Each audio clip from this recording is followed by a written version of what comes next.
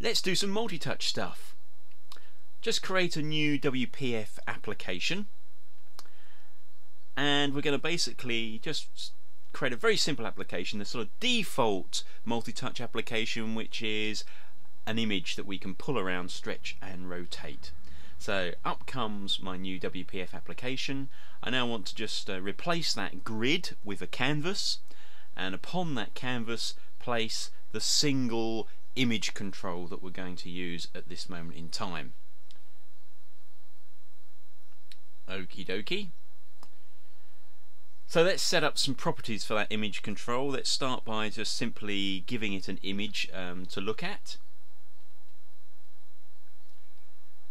And I'm going to select one of the default images just because they're on the computer. And I think I'm going to have the old penguins. Why not? Okay, now we'll just resize that so that it looks a little bit better inside our window. Because we're going to be able to zoom in later with all our multi-touch stuff. Okay, now one of the things you have to do is set the manipulation mode. You can set it to a whole series of individual events that you want to receive about manipulation, or you can set it to all. So having set that up to all, now what I want to do is set up the default render transform, and I got myself a bit messed up there, but set up my render transform, and we're going to set that up to a static resource that we're going to define next. So I'm just going to call that initial matrix transform. Why not?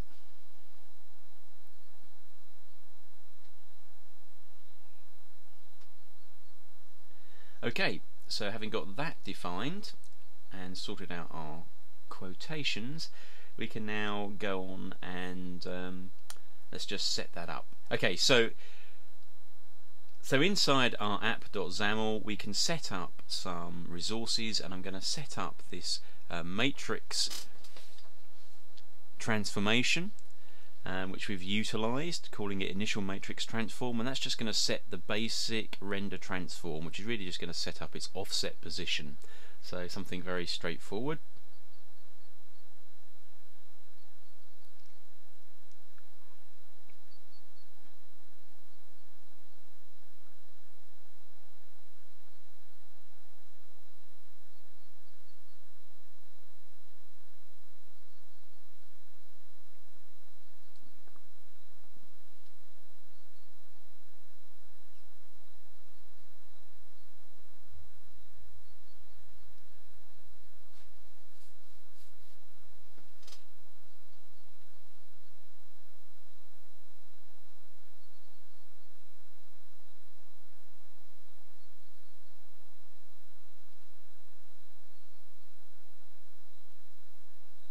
Okay, so now we can go back to our window, and you can see that we've got our setup there.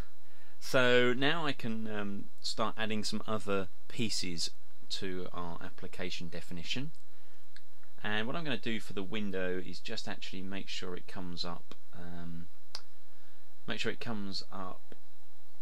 as maximized.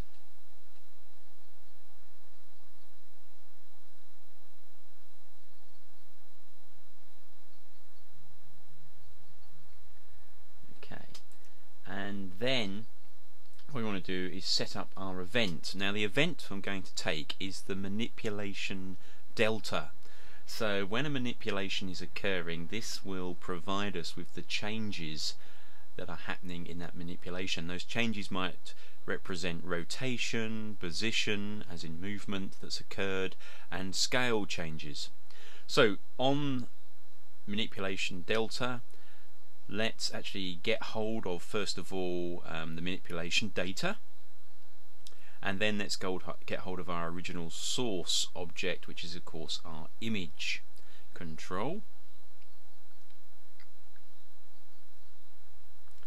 Okay, now what I'm going to do is actually do some custom matrix work so that we have one matrix that has all the render transforms to apply in the end.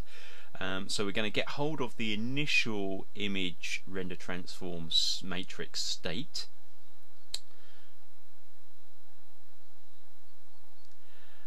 And now we can go on and just start actually using that state. But first of all, I need to calculate the original center of our image control. Now I might otherwise use render transform origin to acquire this, but that didn't quite give me the results I expected, so we're going to stick with actually just calculating the actual width and height as our center.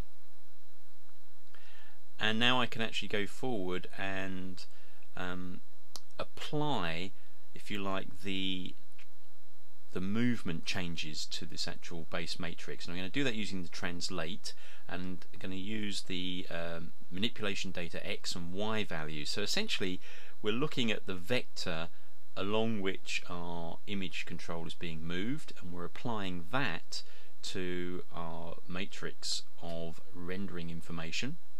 Now, having done that, I need to actually recalculate the center of our image control, because potentially it will have now moved.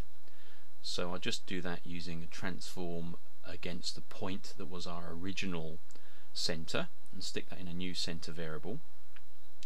And now I can apply any rotation that's there in our manipulation delta. So I can just do a matrix.rotate at and grab hold of the rotation delta and apply it from our new center coordinates. Now, having done that, of course, we've moved, so we now need to recreate our center again and just bring that up to date.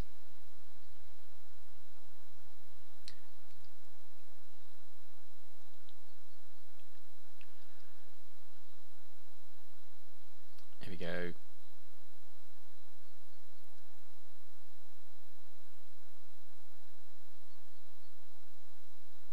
And now I can actually apply the scale changes that might have happened in our manipulation. So I can just do a matrix.scale at and then apply the same manipulation delta scale value to both x and y axes about the center that we've just recalculated. And now I've actually got a transform matrix which applies both movement, rotation and scale changes.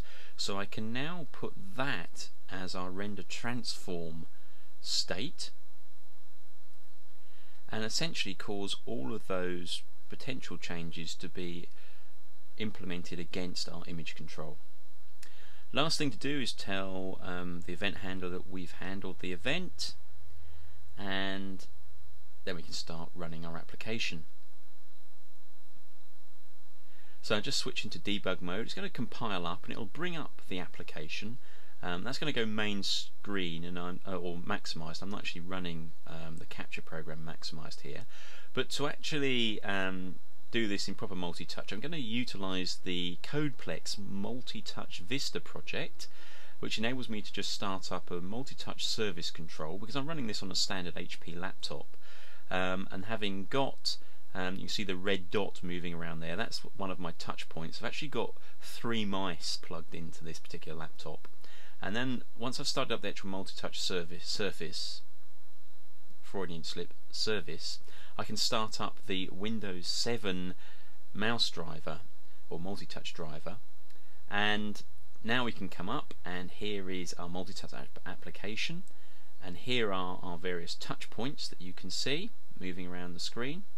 And then I can grab hold of my image and I can start pulling it around, and all of those changes that I'm actually creating are being implemented in our on the manipulation delta event, and as you can see, our image control is scrolling around all over the place. Super fun. So there's nothing to stop you doing this on your own standard PC. You just need the Multitouch Vista project from CodePlex, Windows 7 release candidate, and Visual Studio 2010 with the .NET 4 Beta 1.